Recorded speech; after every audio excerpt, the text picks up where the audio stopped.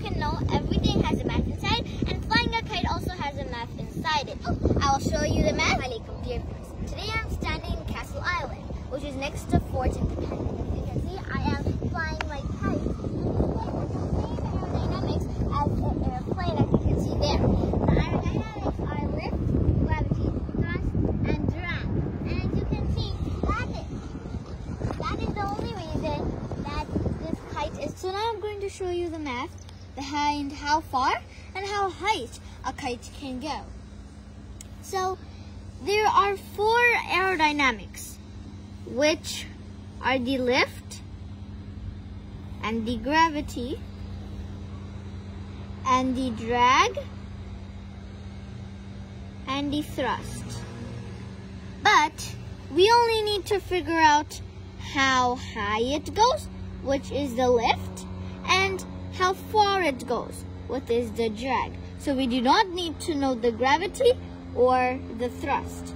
So now, if we want to figure out the lift, first of all, then what we need to know is the coefficient of the lift. You might wonder, what is the coefficient? The coefficient actually depends on the area and also the angle. And the angle of what? And the angle, and the angle between the air and the kite. Okay? So this is what the coefficient actually depends on. So the coefficient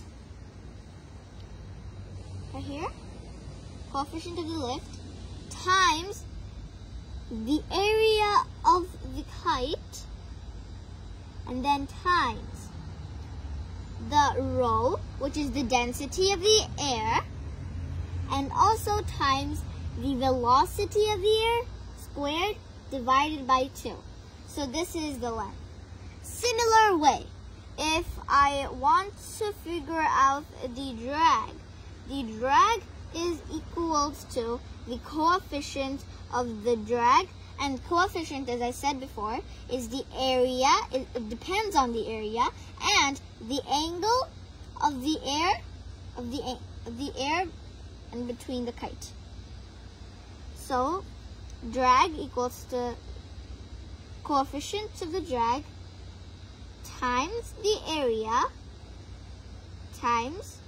of the kite times the rho, which is the density of the air, times the velocity of the air squared divided by 2.